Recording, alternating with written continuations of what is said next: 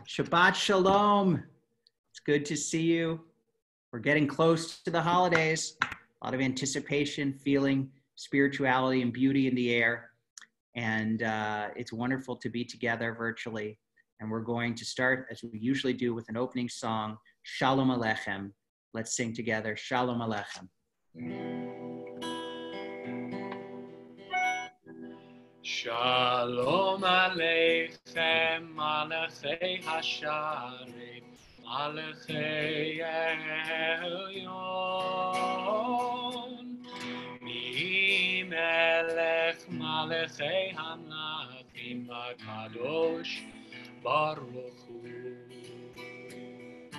Boachem L'Shalom, Malachei Hashalom, Malachei Elyon. Melech Malachei Hamlachim HaKadosh Baruch Hu. Baruchuni L'Shalom, Malachei Hashalom, Malachei Elyon. Mi Melech Malachei Hamlachim HaKadosh Baruch Hu. Tzedchem L'Shalom, Malachei Hashalom, Malachei Elyon. Mi Melech Malachei Hamlachim HaKadosh Baruch Hu.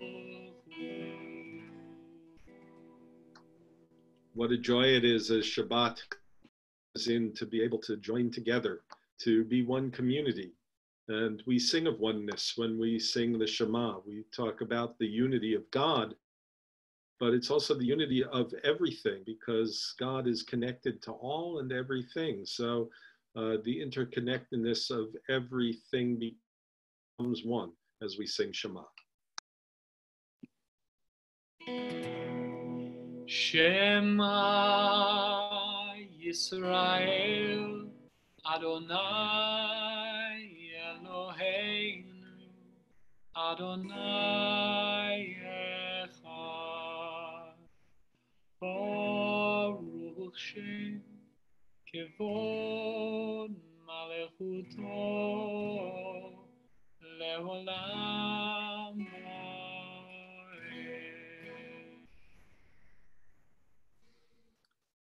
Song of freedom, something to lift our spirits. We need that all the time. And the Mi Chamocha is the perennial. It's the central song of freedom, not only in Jewish tradition, but has influenced cultures all over the world. These words from Torah, words from our tradition, Mi Chamocha, our song of freedom.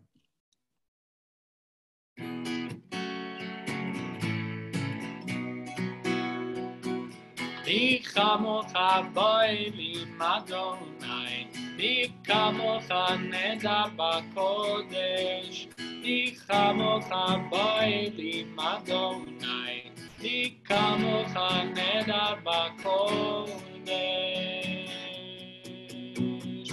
Nora tehilot osef eleh, nora tehilot osef eleh Adonai lo leolam va'ed. Ay la la la la la la la la la.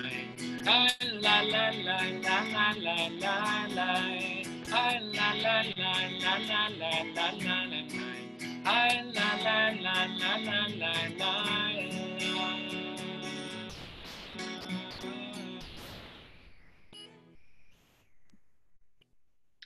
We take a moment for private prayer and meditation. And sometimes call this in Jewish tradition, hitbodedut, speaking out our deepest longing before God. So we have the opportunity because online, you can put us on pause, take all the time you need. The idea is that sometimes by speaking out loud, we say things that we don't even realize we're fully thinking. We can really get somewhere deep if we just turn to that place in our heart and take a moment of private prayer and meditation.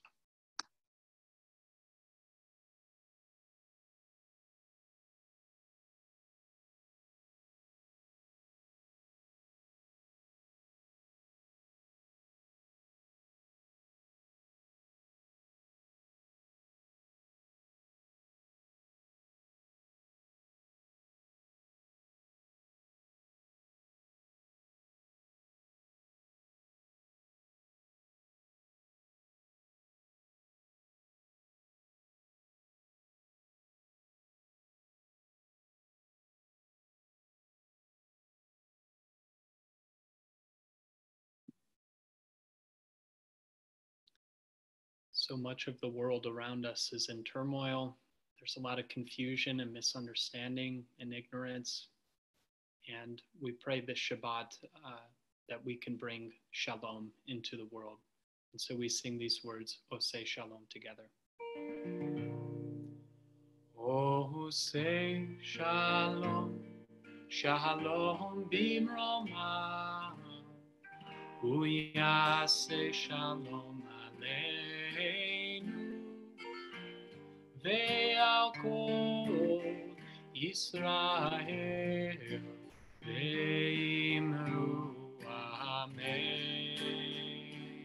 Oseh Shalom, Shalom Bimroma, Uyaseh Shalom Aleinu, Ve'al Kol Yisrael, Ve'imru Amen. Uyaseh Shalom Aleinu, Ve'al Kol Yisrael. Amen. Amen. Oseh Shalom, Shalom Bimroma, Uyaseh Shalom Aleinu, Ve'al Kol Yisrael, Ve'imru Amen.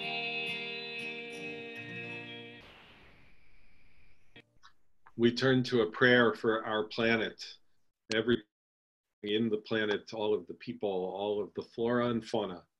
Dear God, help us celebrate your awesome creation and all the life on the wondrous planet Earth. Help us feel connected to all of life on this small blue planet. Life is living us.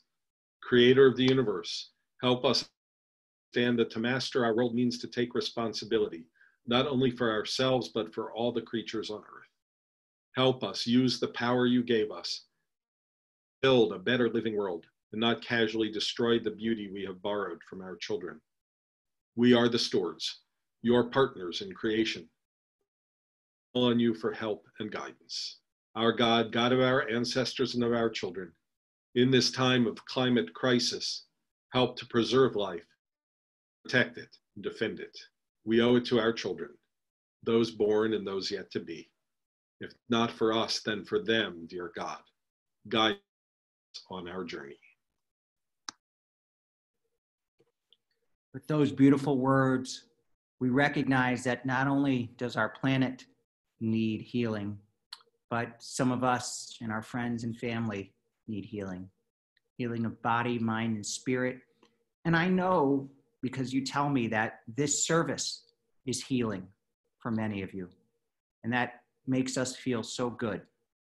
And I hope that the words that we say and the songs that we sing and the prayers that we recite continue to heal, continue to uplift, continue to inspire. And as we think about all of our friends and family who are in need of healing, we sing these amazing words in this memorable melody, Mishaberach.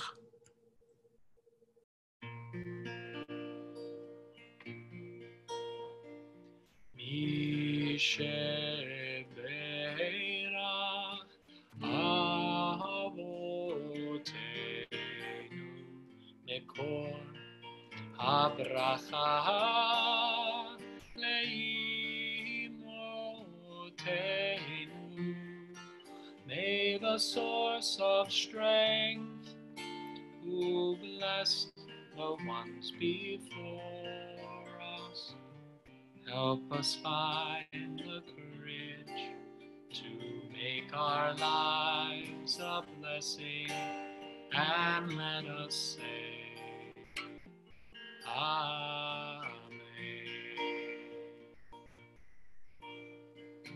Mishebeila imotenu ekor habracha me'avotenu.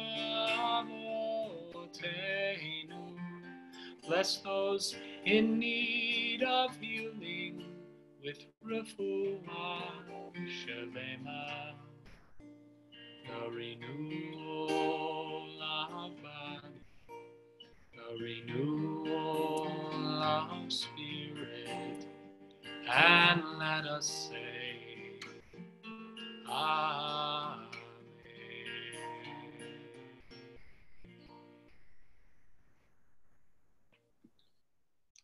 There is a lot of darkness out there these days. What's going on in Kenosha is just one example. I hope to go up to Kenosha this Sunday to be with an interfaith group of clergy and supporting my friend, Rabbi Dina Feingold there. You don't need me to remind you of the other examples of darkness that surround us. And our Torah portion for this week, Ki Titzeh, seems to match that darkness with its warlike verses. There are more than 1,000 verses in the Bible that deal with war. There are, of course, some verses that tell us to pray for peace or ask us to seek peace.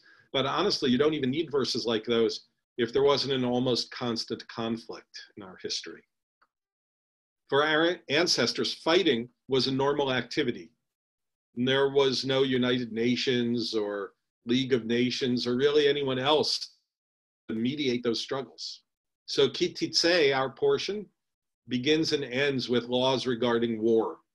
The end of the story is the story of Amalek, Israel's sworn and eternal enemy. It reminds us to be vigilant. You know, one of the young men who was killed the other evening by that really young vigilante was named Joseph Rosenbaum. He doesn't come from a Jewish family. Nevertheless, there are anti-Semitic posts about him because of his name.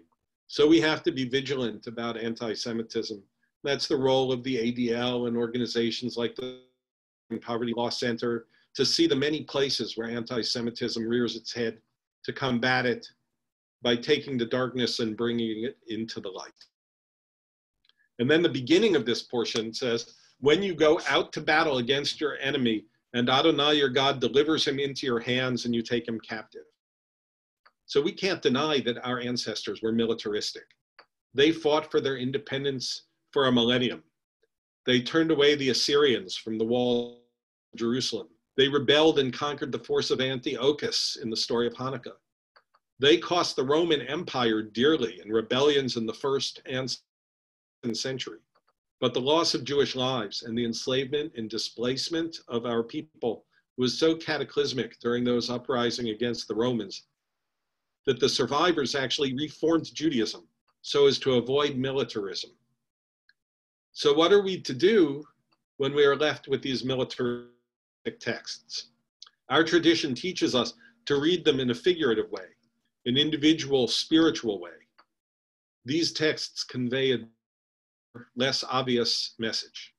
Commentators note that in our portion, when it says, when you go out, it's written in the singular version of the, we don't exactly have this in English, except for where I'm from in the South, where we say y'all, right?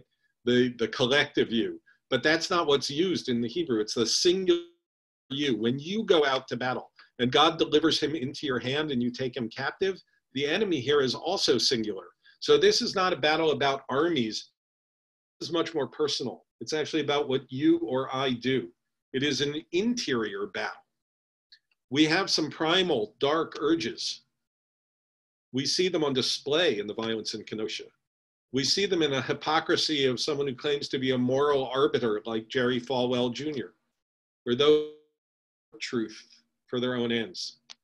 But there is some of that darkness in each of us as well. The Hasidic master from the 19th century, the Shabbat Service, teaches us that to understand this text is a reference to the daily struggle we face to do the right thing. He said there's holiness in everything, but it's all secret and hidden. Every day we are engaged in an internal battle to find that holiness. And thank God Shabbat comes each week to help us respond to these daily struggles, to give us a little peace and recognition that God is with us. The Sfas Emes reads this as our struggle against our inner darkness, our Yetzer Hara, the inclination to do bad things. Our battle is internal, and with God's help, we can take that inner darkness captive. We can overcome our tendency to make bad choices. It's a difficult battle. We don't win all the time. We can't win without an ally. We are only human. If we think we can win this internal war alone, we are probably fooling ourselves.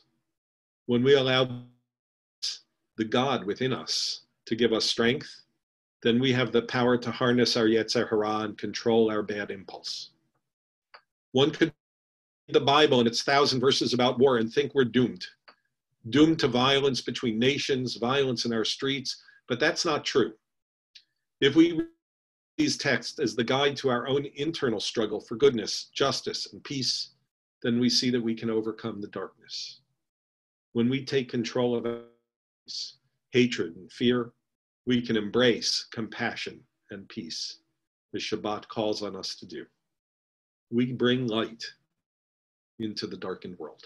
Can you hear that song? May this be God's will. Amen.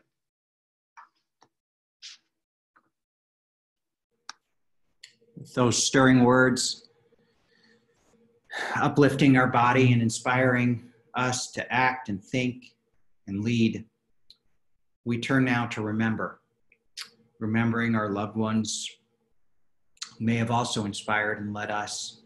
And I invite you to think of them, say their names to yourself, reflect on their life as together we say the words of the Mourner's Kaddish, the Kadisha tone. Yitgadal v'yitkadash Shemei Rabbah Be'alma divra chirute v'yamlich malchute b'chayechon uvyomechon uvchaye dechol Beit Yisrael ba'agala uvizman kari v'imru Amen. Yehi Shemei Rabbah Mevorach Leolam Olamei Almaya Yitbarach V'yishtabach V'yitpa'ar V'yitramam V'yitnaseh V'yitadar V'yitaleh V'yitalal Shmei Dekudesha Barichu Le'elam Min Kol Birchata V'shirata Tushbechata V'nechemata Damiran V'alma V'yimru Amen. Yehi Shlama Rabba Min Shemaya V'chayim Aleinu V'Kol Yisrael V'yimru Amen. Oseh Shalom B'mromav Uyaseh Shalom Aleinu V'Kol Yisrael V'yimru Amen. May God, the source of peace, send peace to all of us who mourn and comfort to all who are bereaved, and let us all say Amen. To close off another beautiful Shabbat service, we'll turn to words of Ein Keloheinu, and echoing Rabbi Ike's comments, God is that ally for us in the struggle for goodness. So let's sing these words together. Ein Keloheinu. Ein Keloheinu, Ein Kadonenu, Ein Kemokeinu, Ein Kemoshienu, Mi Cheloheinu, Mi Adonenu, Mi Chemokeinu, Mi Chemoshienu, Nodel Eloheinu, Nodel Adonenu, Nodel Emokeinu, Nodel Moshienu, Baruch Eloheinu, Baruch Adonenu, Baruch Malkeinu, Baruch Moshienu, Atahu Eloheinu, Atahu Adonenu, Atahu Malkeinu, Atahu Moshiach. Oh, Shalom. Shabbat Shalom. good to be with you guys, and look forward to being with everybody in person one of these days. Shabbat Shalom.